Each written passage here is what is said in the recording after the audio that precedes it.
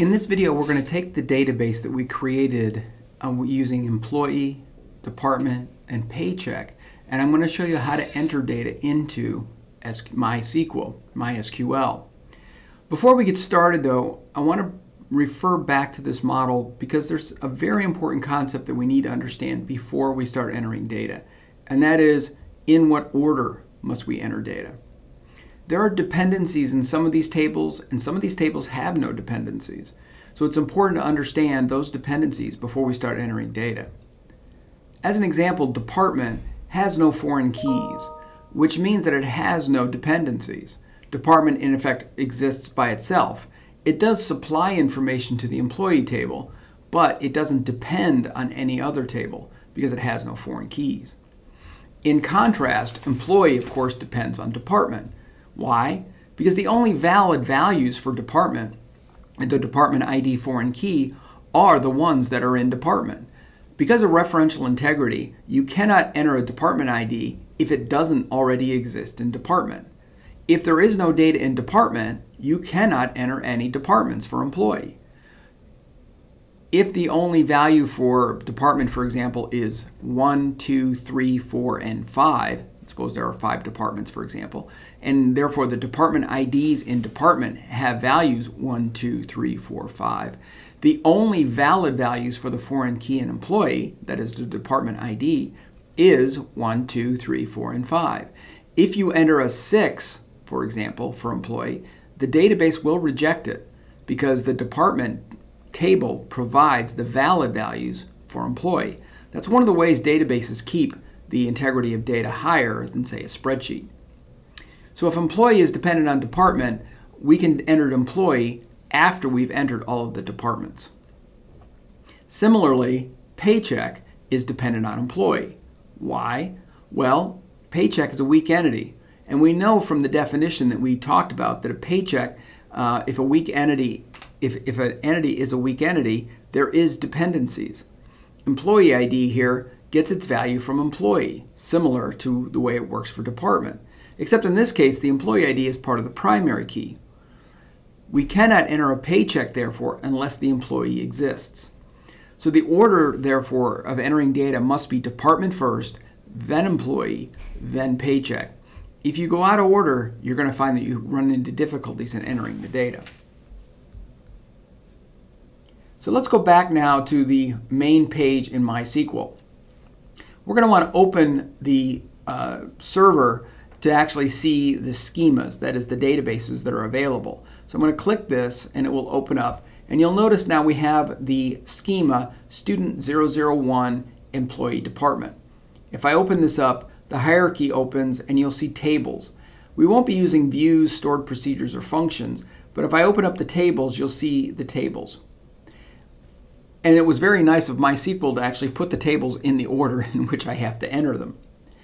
So if I click on department, you'll notice 3 icons come up here. I will simply bring up some of the general information about the department. We typically won't use that.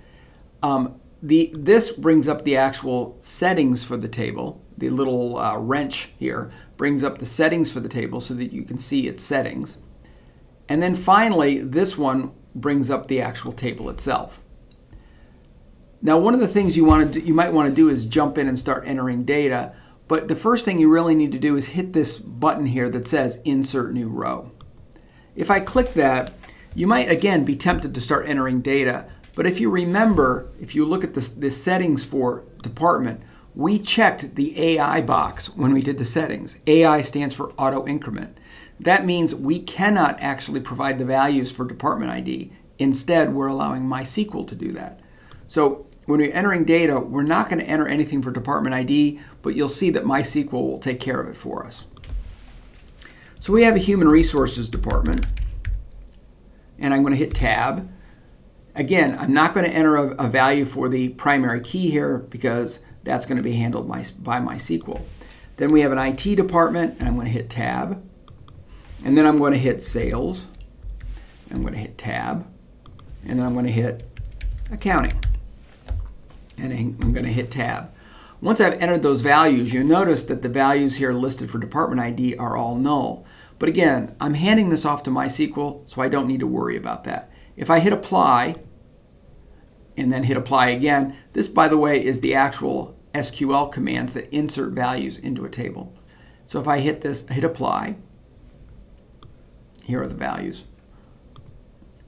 The script was successfully applied. I hit close, and you'll notice that the values now for the department ID are there. Now that I've entered department, let's go ahead and enter some employees and assign them to department. So I'm going to hit this, the little table, and I'm going to insert a new row. Now, unlike the department ID, when we set up the employee ID, we did not check the AI. That means we have to supply the values for the employee ID, not MySQL.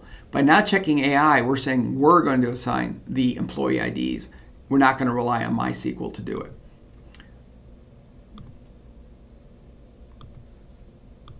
So let's go ahead and we'll give it a value. We'll just come up with some fake values here. 1111, my last name, my first name.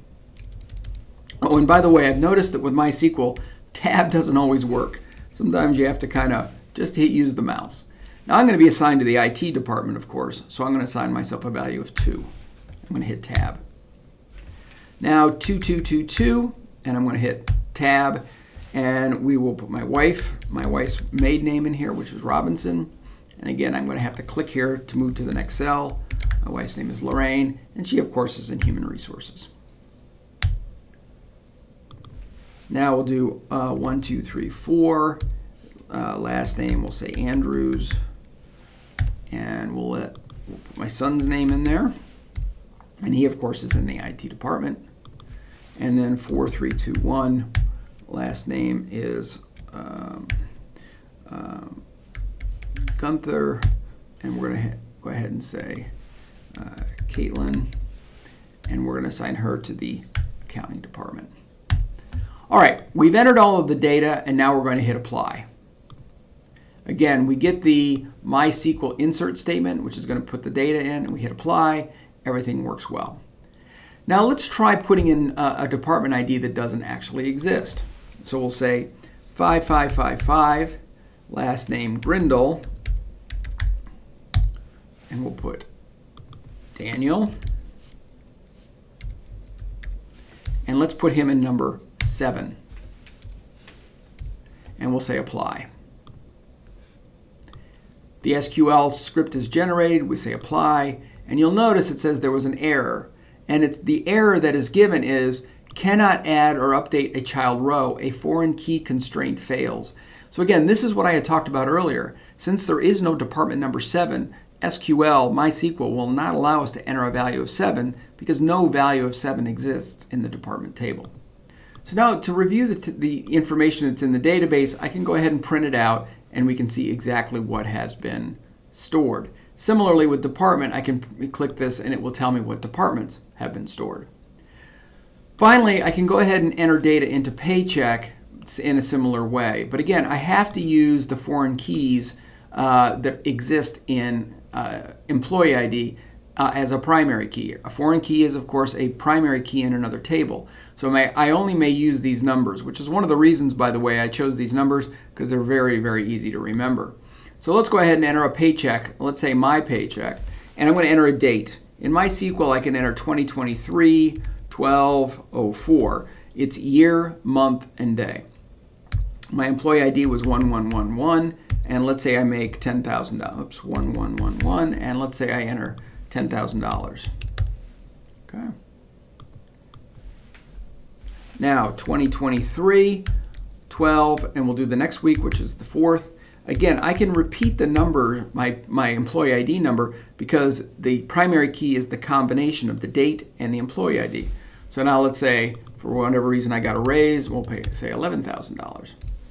If I apply this and go ahead and execute the script, that will apply it and insert the information in the database, which was successful, and I close. Now if I want to see the results, I can go ahead and do this again. I can hit the execute button, and it comes back, and you'll notice that the dollars and cents are there and the information has been stored. The dollars and cents, because we had configured the decimal to the data type to be a decimal with 2 decimal places, so MySQL will store that result like that. So those are some of the suggestions for entering data into MySQL. Be very careful, take your time, and make sure you get your dependencies right, and you should have no trouble.